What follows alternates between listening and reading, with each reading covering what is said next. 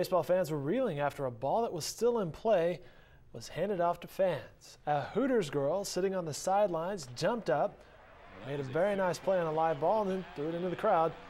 During a Philadelphia Phillies game, the woman smiled and held the ball in the air, not knowing she made a mistake. Realizes it right about now, turns around, sees a reaction from the fans, and it finally sinks in, and she goes back to her chair, tries to hide her face in her mitt. During the regular season, the Phillies have a trained set of ball girls. The women are selected after tryouts that include testing of their softball skills, interpersonal skills, and baseball knowledge.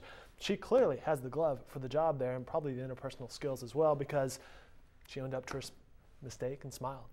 Good video, though.